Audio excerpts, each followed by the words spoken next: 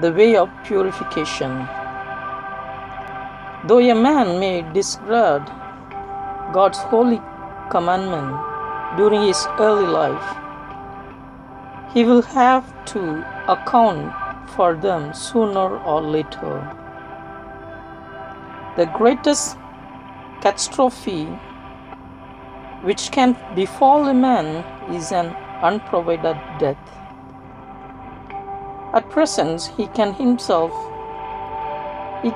himself by admiring God's truth and obeying His law.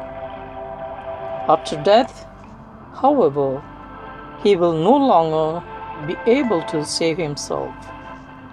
Though he had a lifetime to take advantage of God's love and mercy, he now faces God's justice. The divine justice will reward him according to his earthly life, and he will go to hell or heaven.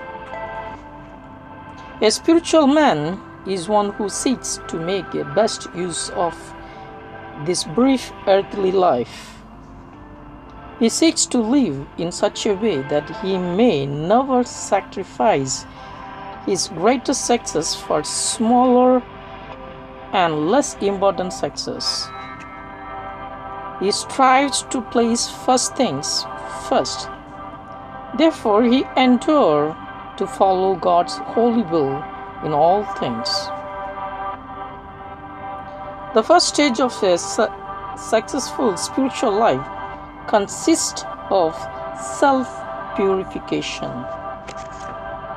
Though self-purification is a lifelong task, one in this stage of spiritual development makes it his outstanding daily goal.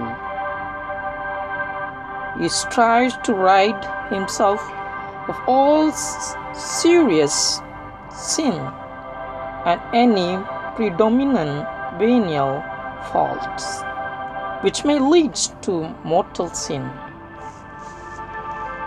In so doing, he lays a foundation for virtues which he will later practice in a more positive manner, and not just as an opposite of his present faults.